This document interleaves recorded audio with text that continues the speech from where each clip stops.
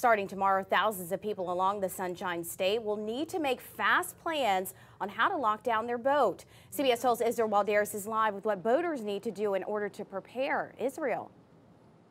Well, we are live along the St. Lucie River, some distance away from the coastline. Now, this waterway will play an important role for boaters as they try to get away from the approaching storm surge.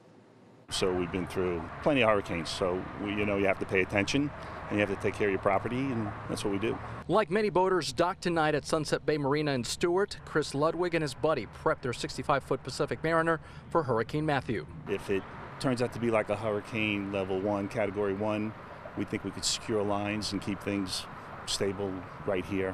Many boaters we spoke with tonight said they're planning to head inland towards Lake Okeechobee, and such safety decision must be made in the next 12 to 24 hours, preferably before officials issue an evacuation decision. And that's why I'm thinking tomorrow I'll be watching it close, because I'll probably, if it looks like it's going to be close to the coast, I'm going to the Okeechobee.